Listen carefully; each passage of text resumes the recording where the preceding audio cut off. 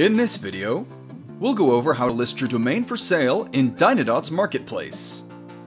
To get set up, first, sign in to your Dynadot account. Select My Domains from the left side menu and click Manage Domains in the drop-down. Check the boxes next to the domain names you want to list for sale.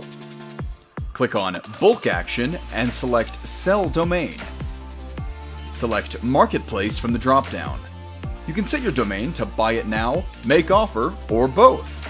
If you are setting a sale price, you will need to unlock your domain. You can also edit the category, subcategory, as well as create a description for the domain. You can also choose to use Dynadot's For Sale landing page. This will show a Dynadot For Sale page whenever someone visits your domain. However, doing so will override any current DNS settings. Once you have set your sale price or minimum offer price, click the Save Settings button. You can see all of your current listings by clicking the Aftermarket tab from the left side of your account, then selecting My Marketplace Listings. If you need any additional support, please click the link in the description to reach us through chat, email, or phone call.